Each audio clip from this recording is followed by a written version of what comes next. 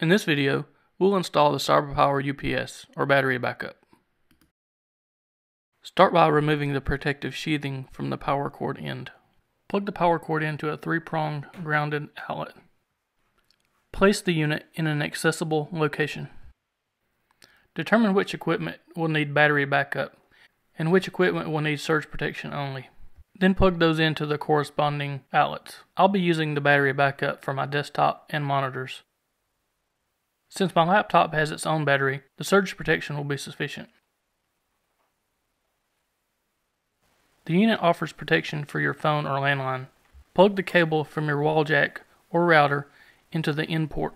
Plug the cable that's going to your phone or your computer in the out port.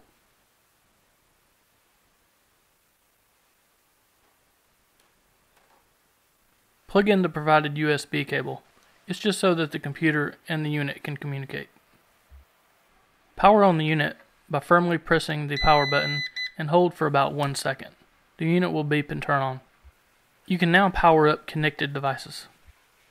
Keep in mind that for your devices to be protected, each wire connected to your devices need to be run through the surge protector, or if connected to another device, that device needs to be run through the surge protector. The battery must be fully charged about 8 hours before it can be used. I hope this video was informative and enjoyable. God bless. Have a great day.